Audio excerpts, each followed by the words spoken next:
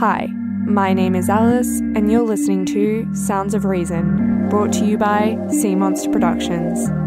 Today, I'll be talking about how I consumed progressive and conservative media for 12 months. Now, I actually did an Instagram poll seeing just kind of what people were thinking when they think of politics, and I asked, do you like talking about politics? What are your political ideologies that you align with? And, is it okay to discuss sex, religion, and politics at the dinner table with a bunch of people? And I guess the consensus was that people generally do enjoy talking about politics, although to be fair, the poll only allowed for yes and no, and a lot of people were messaging me saying, what about depends, which is fair. I only got 3 answers about the political ideology one, which is fair, I get it. People don't want to expand on Instagram about their political beliefs, I get it. But I was curious, I'm curious about these things. And I got 1 troll answer, which was really unhelpful. Made me laugh, but it was kind of useless to me. I got 1 other and then 2 other people gave me an answer, which was, I guess, enough. And then to the question about, discussing sex, religion, politics with, a bunch of people at a dinner table, I mean, people were up for it, but I also think that because people, when they think about that situation, because I think people have mostly been in those types of situations where you're in a group setting, someone says something political, and then it kind of brings this massive conversation, and you're just kind of sitting there either really into it or you're kind of sitting back watching an explosion happen. And I think, if you've had negative experiences in those situations, you're probably not going to want to be like, yeah, I want to do that in group settings, totally. And I also think it depends for people. I think it depends who the people are in that group that they're talking about this certain political issue with. And I think it also depends what the political issue is.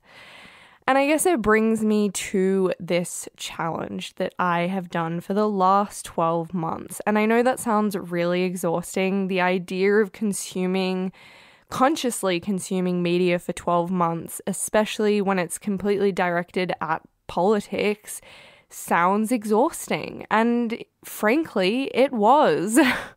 Obviously I'm already someone who likes to watch the news or read an article.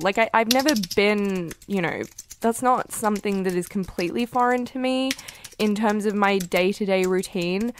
But for this challenge specifically, I wanted it to be a conscious thing. I wanted to spend at least a minimum every day, at least an hour directed at me consuming both progressive and conservative media. And I will admit, some days I, would watch more progressive leaning stuff, and then some days I would watch, more conservative stuff. And then there would be some days that I would literally only spend an hour, and then there would be some days where I spent up to 6 hours or more watching stuff.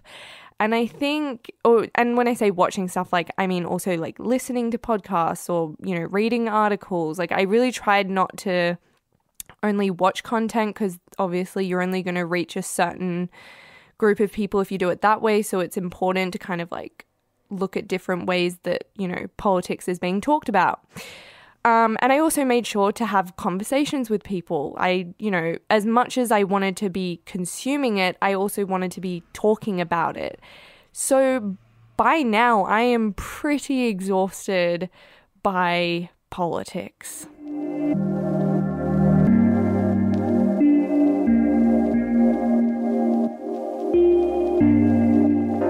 So you must be wondering, Alice, why the fuck would you want to do this and put yourself through this for 12 months?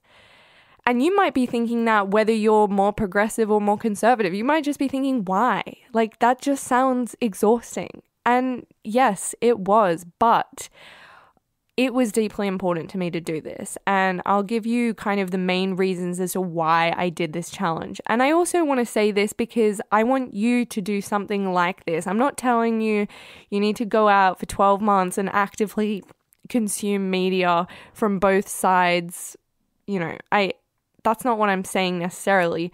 But I think the kind of heart of what this was about for me was confronting my beliefs and confronting my opinions and my political views, and kind of going into it with being open-minded but also being responsible. I think when we consume things, sometimes we don't acknowledge what the person's credentials are, or the way that they're talking, which could be considered maybe they're using logical fallacies in their arguments, which I will get into, but just things that maybe could make someone less credible.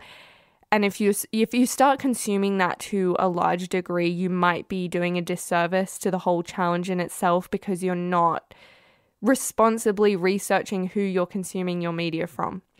Anyway, I wanted to get to the core of it and just challenge myself. I've always been into challenging myself. You've seen me do running challenges, and, I've spoken on here about specific emotional challenges that I've had to overcome. And I think for me as a person, I just enjoy the idea of being uncomfortable. And I think that's really what it was about for me, is I had to sit with so many things that made me uncomfortable. And I think a lot of the times, and I can only speak for myself, I'm not going to try and speak for everyone but I think sometimes when, for me personally, something would make me uncomfortable, I would just shut it off, not consume it, and just move on with my life.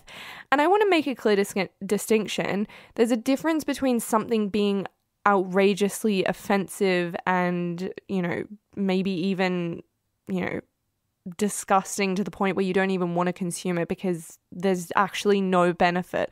Totally agree with that. If that's not, I'm not forcing anyone to watch anything they don't want to watch. Being uncomfortable with someone's different opinion to you is a different feeling to something being really either it's emotionally triggering or distressing or traumatic like that. I want to make that a distinction, because I think sometimes I personally was allowing myself to not consume things just because I was slightly uncomfortable and that the person had a different opinion to me. And I think that is dangerous. I think I want to get to a point, and I think I have reached that point because I've literally done this for 12 months now. I've reached a point where I can watch something, I can read something, and I can consume something without it being this kind of visceral, I'm uncomfortable, I just want to switch this off. I feel like now I'm getting better at just being like, okay, let me hear what this person is saying. Let me decide whether or not they're credible, because that's also part of it. Let me also decide, are they using any kind of logical fallacies in their arguments? Is there nuance? And once I've decided all of that, I then go, okay, well, this is their points. These are my rebuttal points. End of story. I disagree. Here are my points. There are your points. Cool. But that's not always how it goes. I had moments during this challenge, which I'll get into, where I wanted to slam the computer shut and be like, fuck you, what the fuck? So angry and so emotional. And I think sometimes there is this kind of weird thing that started to occur where as soon as you're emotional or angry within the political realm, that makes you not credible, or that you're just kind of I don't know, you've seen the headlines, whiny leftist crybaby, snowflake, blah, blah, blah. It's like, please. Sometimes politics is emotional. Sometimes it is infuriating, and to say that we are not going to have emotional reactions to things that can be emotional for people is stupid. And I completely reject when people say that. However, I also understand on the other end when people get frustrated that someone is coming into a conversation, a disagreement, with so much emotion that they almost cannot have a political conversation. And it almost is counterproductive because you can't actually get the 2 points across that you're trying to make. And I totally respect that. But I also think we have to acknowledge that in some political conversations, arguments, debates, whatever, that there are going to be emotions, that there is going to be anger. You know, facts don't care about your feelings. It's like, well, yeah, that's all well and good when it doesn't affect you. But I think we have to a degree, acknowledge that people are going to get upset, that these are upsetting topics for a lot of people. Okay? And I recognize that. And I also recognize on the other end that I didn't want to just be emotional. And that was a big factor into me watching this content and it making me uncomfortable. I didn't always want to just have that I'm going to slam my computer shut reaction. I didn't want to do that. And that's my personal decision. You know, I'm, again, not telling you how to react to certain things. It's just personally me. I don't want to react like that. I want to come into a situation and sit down with someone that I disagree with and be like, well, here are my opinions, here are my beliefs, let's hear yours and I'll give you my rebuttal just like you're going to give me your rebuttal.